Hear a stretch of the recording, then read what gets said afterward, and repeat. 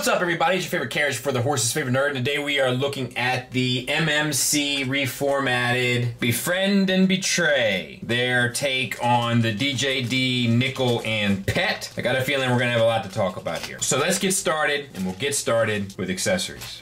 So Nickel comes with three faces. This set is $125 face. This set is $125 face? And lastly, yay, at least it's not $135 face. All three faces can be swapped out by unscrewing the head connection at the back of the actual head. It comes with these four accessories that you can swap out with the pieces that you saw in the opening footage, so that you can have the initial land mode configuration, air mode, which is done just by lifting up these rockets from down to up, swapping out the wings and swapping out this kind of dorsal fin, which I can tell you, removing the turquoise piece was not easy. In fact, I had to scratch up the base of the top of the cockpit there with a flathead screwdriver just to get it out, because it was next to impossible. What they should have done was had a way to get it out, so to speak, from the underside, but they didn't. So good luck. I wouldn't do it unless the alternate modes are really worth it to you. And C mode, which has the original wings, but they're now out to the side, and then it has the two armatures here, which I think you just take off for the other modes, but it doesn't hurt anything to have them in there. And then they hinge here. And then you have this piece, a little piece to swap out also. If this is of importance to you, it's there. And you get a set of 6 tools, all painted silver. Hammer, pliers, maybe screwdriver, flathead, little drill bit. So that's cool. She'll hold her tools, and you can store them on these little pegs here. You also get the Voss kind of sniper weapon. Nice work done here. Some red paint here, here, here, here. Metallic turquoise paint, red up there. You get the kind of bipod element there. And this extends and retracts. This can come off. I'm not sure why you'd want to, but it can. There might be a reason for it that I'm just not familiar with. And you have the same turquoise metallic here that can come up, and it's on a hinged swivel, so it can become like the little viewing screen for what you're shooting at. All of that stuff is super cool. Very well done weapon. One last little thing, it has this handle for the bigger hands, and then you can put pressure here, which does make me a little nervous, but I haven't had any issues. Remove that, and then you can use this smaller adapter piece and plug that in, and once you have that, she'll hold the sniper rifle. It's very heavy and has a tendency to kind of come out fairly easily, but she will hold it. You get an alternate head with an alternate ear for the pet, if you so desire. Silver paint, green paint on the eyes, as opposed to red paint, and the mouth works the same, and it's also kind of a bear to get, but works the same way as the other one, and then you just insert it on the ball peg there. Get your leash, and you get this plastic piece here, and then the chain, it's a metal chain. Interesting link, but it looks like kind of accurate, which is cool, all in black, and then you have the handle as well. And to utilize the leash, you just plug it into the under the chest of the pet. So let's talk about this alt mode, and I guess we'll put these things down and we'll keep these out. So obviously, as we talked about, you can have some different configurations. They try to give you some gimmicks. These are a softer plastic, so they shouldn't break or anything, so that's pretty cool. And then you get these bits here, which I guess give it a little bit of character. And I think, it does a good job. I think it does a really good job of doing what it's supposed to do, honestly. But what it's supposed to do, just unfortunately, just isn't that impressive at the end of the day. But I think that's not necessarily an MMC issue regarding design, but more of a character issue. And then that's a matter of subjectivity, isn't it? What's interesting to me may not be interesting to you, and vice versa. But here it is. It doesn't really roll, at least not on my mat, because the wheels are a little tight. But if it doesn't feel it, let me try it on the... No, I'm not having any luck on the table either, so it's not the matte. And I like the color breakup. I don't know what else to really say about it. It's ultimately a whole bunch of fine. And then you have Tiger Tracks. Take your rocket packs, move them down so that you can get access to these pieces.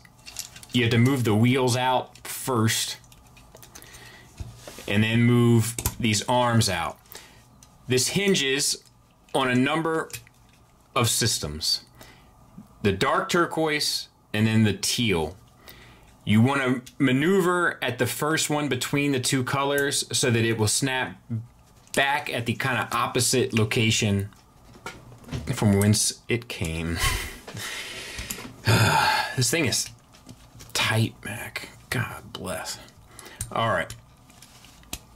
There. Then push up on the canopy here, and then they will split, rock back down, and plug in to the side here.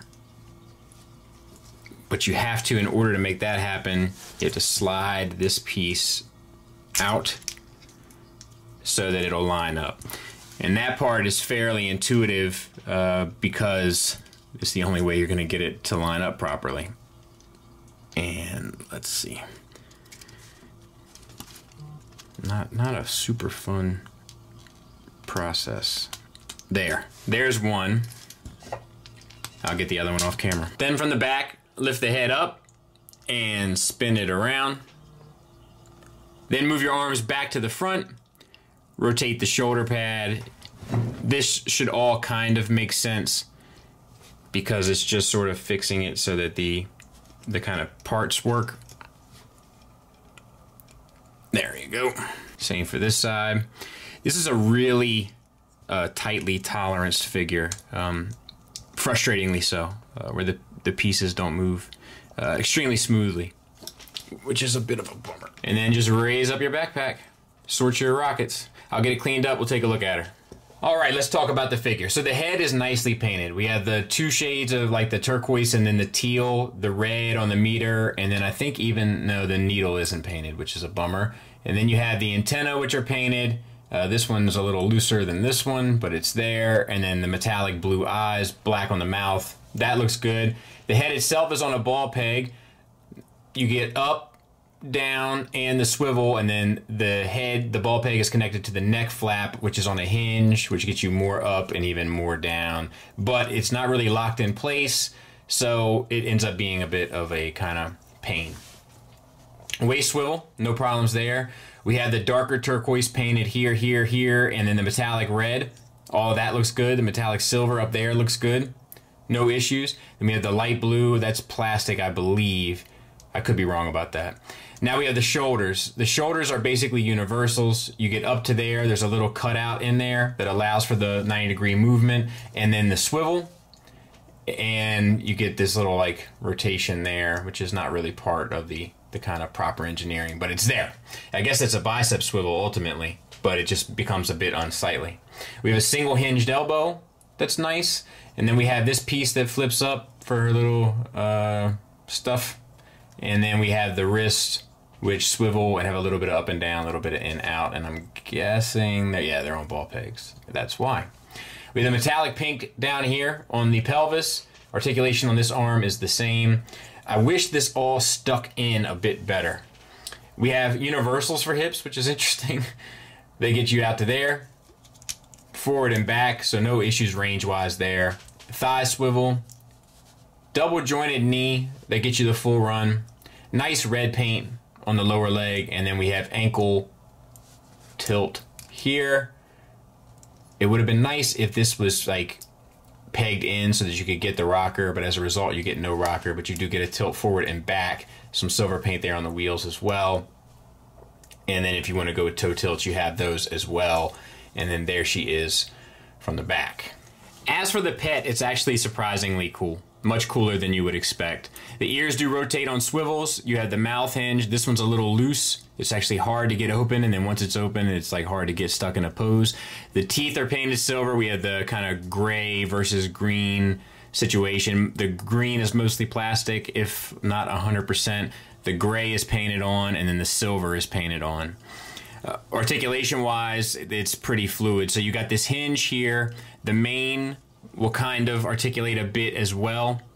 And then you have the ball peg where it plugs in, so you can get down, you can get up, you can get the confused cat look. So all of that kind of works.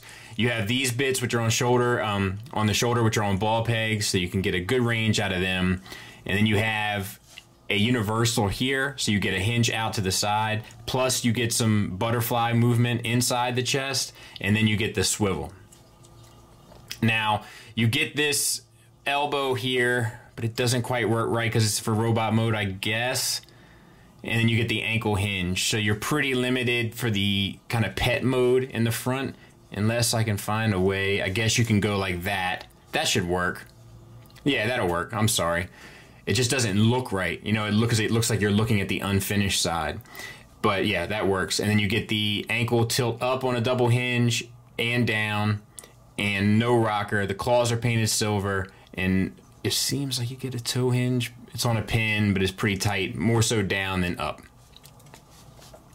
For the abdomen, you got a ball peg here at the hips, so that gets you, you know, a slight bit of movement around. I think enough to make it worthwhile. On the bottom, you have the missiles, which can rotate out to the side, and they're on universals as well, which is surprising. But you can get forward and back, out to the side, thigh swivel. You got the reverse knee, and then the ankles are on ball pegs, so you will get a little bit of a rocker there, and then a toe hinge. And then the tail is actually done pretty cool. It's like two systems of hinges connected to ball pegs here at the base of the butt. So once you have it together, it will actually give you this, like the, you know, the wiggle waggle, so to speak, and even a little bit of a swivel. You know, like, that's pretty impressive. Like, that's impressive engineering, so I got to give them credit on that. So yeah, the good news is that the pet, which is, I mean, I think the more kind of necessary character of this set, is done pretty well. Tiger tracks. And let's transform them. So the head comes down and plugs into the chest.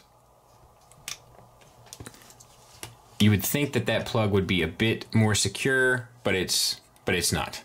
And then you have the mane, which will come down and sit inside of this T section there on the back, and that actually fits quite well. Straighten out the legs, and then these are just the feet, and they have heel spurs at the bottom to flip out. I just popped off the ball peg there. And you know, it's the same thing. Like, I'm kind of glad when stuff like this happens to better illustrate, but that's just the tightness of this hinge back here. And as I've kind of said with this set, a lot of the tolerances are super tight. So there's that. Straighten this one, bring the hips down, make sure that your kind of rockets are rotated towards the middle, and then you can collapse the chest down into the stomach area. Rotate the shoulder pieces, so I think this is it anyway, so that the majority of this silver piece kind of fills in that gap. So it's almost, at least for the most part, a 180-degree turn. And then that will sit kind of most flushly, so to speak, in there.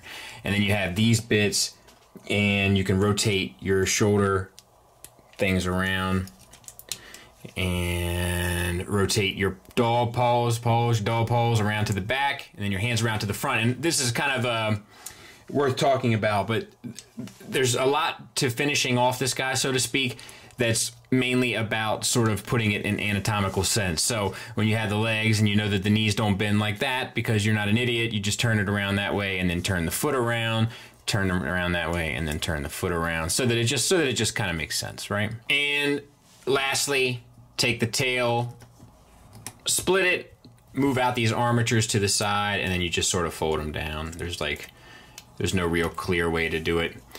And I'll get him cleaned up. We'll take a look at him. So he's fine. He's fiddly, man. They're both fiddly. Like, they're fiddly and too tight at the same time. But let's go through it. Head is on a ball peg. You get good down, a little bit up, side to side. Silver paint and red paint on the face. You get the ball peg that we talked about in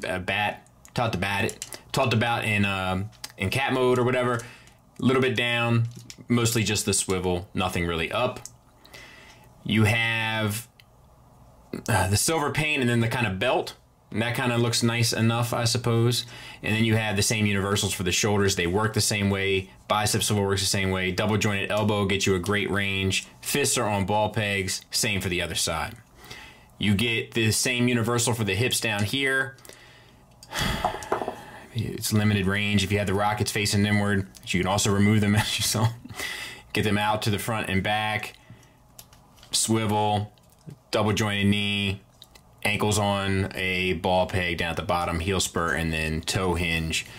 There it is from the back. I gotta tell you, I'm not taken back by this set. I feel like I got taken for a ride on this set, but We'll look at them together with the DJD to see if it's worth it, and then we'll have some final thoughts.